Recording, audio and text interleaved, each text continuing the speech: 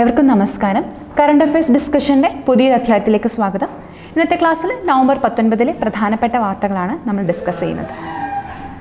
ആദ്യത്തെ വാർത്ത, ഇന്ത്യ ഒരു ഭൂപടം ഇപ്പോൾ ഇറക്കിയിരുന്നു അല്ലേ. ജമ്മു ആൻഡ് കാശ്മീർ സ്പ്ലിറ്റ് ചെയ്ത് 2 യൂണിയൻ ടെറിട്ടറീസ് ആവുകയും അത് പ്രമാണിച്ച് ഇപ്പോൾ പുതിയ ഒരു ഭൂപടം ഇന്ത്യ അച്ചടിച്ച് പുറത്തിറക്കുകയും ചെയ്തു. അപ്പോൾ അതുമായിട്ട് ബന്ധപ്പെട്ട ഒരു തർക്കമാണ് ഇപ്പോൾ നിലവിൽ വന്നിരിക്കുന്നത്. എന്താണ് പ്രശ്നമെന്ന് വെച്ചാൽ, ഏറ്റവും പുതിയ ഈ ഒരു ഭൂപടത്തിൽ ഇന്ത്യ കാലാപാനി എന്ന് പറയുന്നൊരു സ്ഥലത്തെ ഉത്തരാഖണ്ഡിലെ പിത്തോർഗർ ജില്ലയിലാണ് ഉൾപ്പെടുത്തിയിട്ടുള്ളത്. അപ്പോൾ നേപ്പാൾ എന്ന രാജ്യം വാദിക്കുന്നത് നേപ്പാളിലെ ദർച്ചുല ജില്ലയുടെ ഭാഗമാണ് ഈ കാലാപാനി എന്നാണ്. അപ്പോൾ കാലാപാനി എന്ന സ്ഥലത്തെ ചൊല്ലിയാണ് ഇപ്പോൾ ഒരു തർക്കം നിലവിലുള്ളത്. അപ്പോൾ ഈ കാലാപാനി എന്ന് പറയുന്നത് ഒരു ട്രൈ ജംഗ്ഷൻ ആണെന്ന് പറയാം. അതായത് ഇന്ത്യ, ടിബറ്റ്, അതുപോലെ തന്നെ നേപ്പാൾ അതിർത്തികളുടെ ഒരു സംഗമ പ്രദേശമാണ് കാലാപാനി. അപ്പോൾ ഈ ഒരു തർക്കം ഇപ്പോൾ നിലനിൽക്കുകയാണ് ഇന്ത്യയും നേപ്പാളും തമ്മിൽ. അപ്പോൾ എന്താകും, ഇനി എന്താണ് ദോക്ലാം ഇഷ്യൂ പോലെ ഒന്ന് ആയി തീരുമോ എന്ന് നമുക്കറിയില്ല, കാത്തിരിക്കുന്ന കാണേണ്ടതായിട്ടുള്ളൊരു വിഷയമാണ്. അപ്പോൾ കാലാപാനി എന്ന് പറയുന്നത് നേപ്പാളുമായിട്ടാണ് ഇന്ത്യ ഇപ്പോൾ തർക്കത്തിലുള്ളത്. ആ കാലാപാനിയെ ചൊല്ലി തർക്കത്തിലിരിക്കുന്നത് ഇന്ത്യയും നേപ്പാളും തമ്മിലാണ്. അപ്പോൾ നേപ്പാളിൻ്റെ prime minister KP Sharma Oli ആണെന്നുള്ള പോയിന്റും കൂടെ ഇവിടെ ഓർത്ത് വയ്ക്കുക.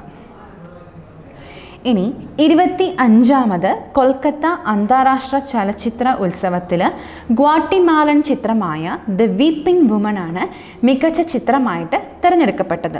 ഗ്വാട്ടിമാലൻ ചിത്രമായ ദി വീപ്പിംഗ് വുമൺ, ഹൈറോ ബുസമെന്തെ എന്ന ആളാണ് ഇതിൻ്റെ ഡയറക്ടർ. ഹൈറോ ബുസമെന്തെ, the weeping woman, ഹൈറോ ബുസമെന്തെ. ഇനി ഇന്ത്യൻ ഭാഷാ വിഭാഗത്തിൽ ജെ ഗീതയുടെ മലയാള ചിത്രം റൺ കല്യാണി പ്രത്യേക ജൂറി പുരസ്കാരവും നേടിയിട്ടുണ്ട്. ഇനി ഇന്ത്യൻ ഭാഷാ വിഭാഗത്തിൽ മികച്ച ചിത്രം എന്ന് പറയുന്നത് മായ്ഘട്ട് ക്രൈം നമ്പർ 103 2005 എന്നുള്ളതാണ്. 25ാമത് കൊൽക്കത്ത അന്താരാഷ്ട്ര ചലച്ചിത്ര ഉത്സവത്തിൽ ഇന്ത്യൻ ഭാഷാ വിഭാഗത്തിൽ മികച്ച ചിത്രം ഏതാണ്? മായ്ഘട്ട് ക്രൈം നമ്പർ 103 2005. ഇനി ട്രാൻസ്ജെൻഡറുകളുടെ സുരക്ഷയ്ക്കായി സംസ്ഥാന തലത്തിൽ പുതിയ ഒരു ഹെൽപ്പ് ലൈൻ, മുഴുവൻ സമയ ഹെൽപ്പ് ലൈൻ ആണ് ആരംഭിച്ചിട്ടുള്ളത്. ഈ ഹെൽപ്പ് ലൈൻ നമ്പറിൻ്റെ പേര് എന്ന് പറയുന്നത് ലവിങ് കെയർ 24/7, ലവിങ് കെയർ 24/7 എന്നുള്ളതാണ് ഈ ഒരു മുഴുവൻ സമയ ഹെൽപ്പ് ലൈനിൻ്റെ ഒരു പേര് എന്ന് പറയുന്നത്. അപ്പോൾ ഇന്ത്യ ഡെമോക്രാറ്റിക് ട്രാൻസ്ജെൻഡർ അസോസിയേഷനും ആലപ്പുഴയിലെ ട്രാൻസ്ജെൻഡർ കുടുംബശ്രീ യൂണിറ്റായ ഷീറോസും കൂടി ചേർന്നിട്ടാണ് ഈ ഒരു ഹെൽപ്പ് ലൈൻ നമ്പറുമായിട്ട് മുന്നോട്ട് വന്നിരിക്കുന്നത്. അപ്പോൾ അതിൻ്റെ പേര് ഓർക്കുക, ലവിങ് കെയർ 24/7 എന്നുള്ളത്. ഇനി ചീഫ് ജസ്റ്റിസ്, ഇന്ത്യയുടെ 47ാമത് ചീഫ് ജസ്റ്റിസ് ആണ് SA ബോബ്ഡെ. ഇത് നിങ്ങൾക്കെല്ലാവർക്കും അറിയാവുന്നതാണ്, പല ദിവസങ്ങളിലെ വാർത്തകൾ കൂടി നമ്മളിതൊക്കെ അറിഞ്ഞതുമാണ് അല്ലേ. ഇനി ഇദ്ദേഹം ഒരു ചരിത്രം കുറിച്ചിരിക്കുകയാണ്. ഇപ്പോൾ എന്താണെന്ന് നോക്കാം. 2 വിദേശ ജഡ്ജിമാർക്കൊപ്പം സുപ്രീം കോടതിയിലെ 1ാം നമ്പർ കോടതി ബെഞ്ച് പങ്കിട്ട് പുതുതായി സ്ഥാനമേറ്റ ചീഫ് ജസ്റ്റിസ് SA ബോബ്ഡെ ചരിത്രം കുറിച്ചു എന്നുള്ളതാണ്. 2 വിദേശ ജഡ്ജിമാർക്കൊപ്പം സുപ്രീം കോടതിയിലെ 1ാം നമ്പർ കോടതി ബെഞ്ച് ഇദ്ദേഹം പങ്കിട്ടു എന്നുള്ളതാണ് ചരിത്രമായി മാറിയിരിക്കുന്നത്. Jamaican chief ജസ്റ്റിസായ Brian സൈക്കിസും Bhutan supreme കോടതിയിലെ മുതിർന്ന ജഡ്ജിയായ കുൻലെ ഷെറിംഗ് എന്നിവർക്കൊപ്പമാണ് ചീഫ് ജസ്റ്റിസ് ബെഞ്ച് പങ്കിട്ടത്. അപ്പോൾ ഈ വിദേശ ജഡ്ജിമാർക്കൊപ്പം ചീഫ് ജസ്റ്റിസുമാർ ബെഞ്ച് പങ്കിടുന്നത് പല രാജ്യങ്ങളിലും പതിവാണെങ്കിലും ഇന്ത്യയിൽ ഇതാദ്യമായിട്ടാണ് നടന്നത്.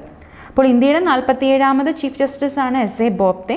ഓക്കെ, അപ്പോൾ ഈ ഒരു പോയിന്റ് ഓർത്ത് വയ്ക്കുക. ആദ്യമായിട്ട് വിദേശ ജഡ്ജിമാരുമായിട്ട് ബെഞ്ച് പങ്കിട്ട chief ജസ്റ്റിസാണ് SA Bobde.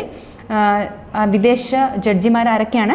Jamaican chief justice Brian സൈക്കിസും Bhutan supreme കോടതിയിലെ മുതിർന്ന ജഡ്ജിയായ കുൻലെ ഷെറിങ്ങുമാണ് വിദേശ ജഡ്ജിമാർ.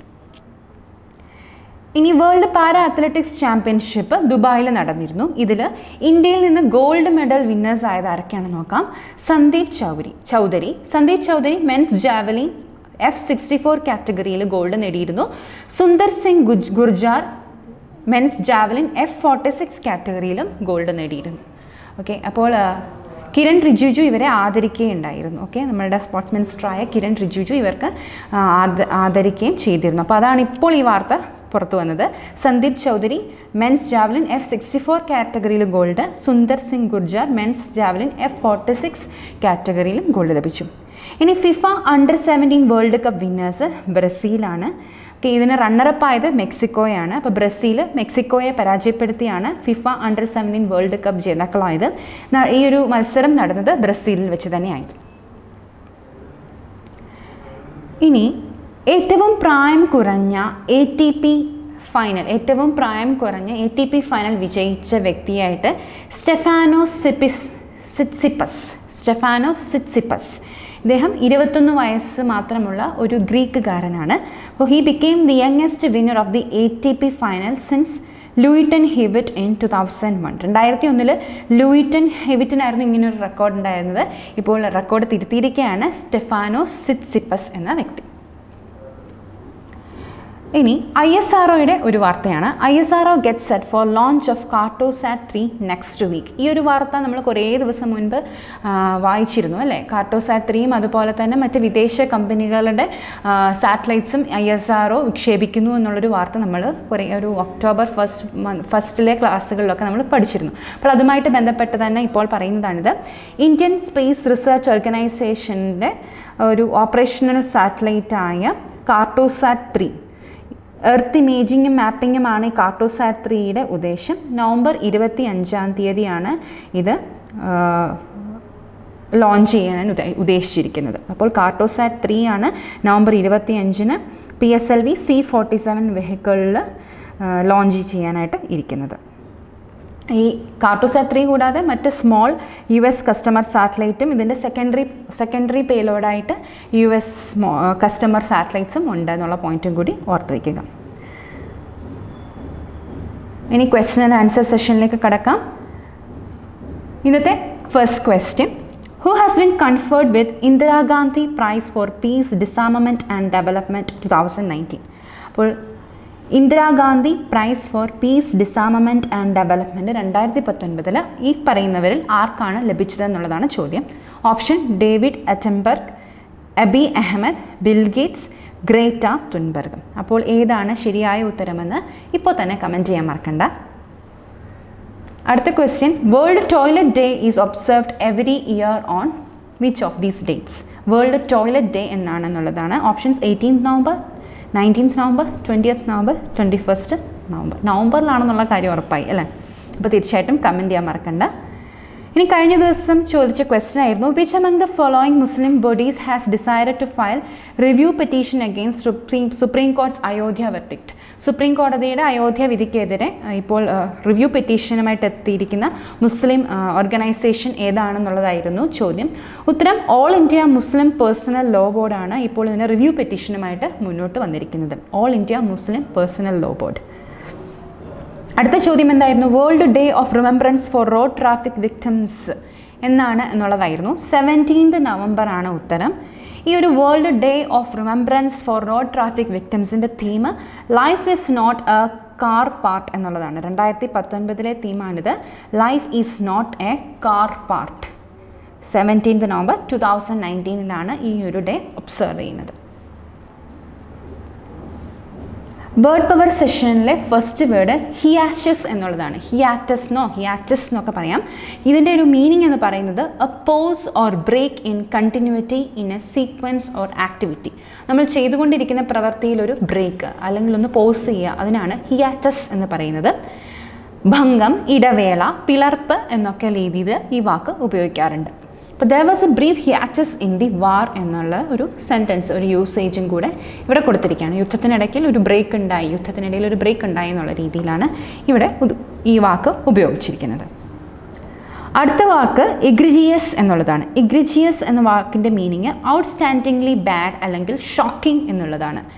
അങ്ങേയറ്റം മോശമായ ഒന്ന്, അസാമാന്യമായ ഒന്നെന്നുള്ള രീതിയിലും ഈ വാക്ക് ഉപയോഗിക്കാറുണ്ട്.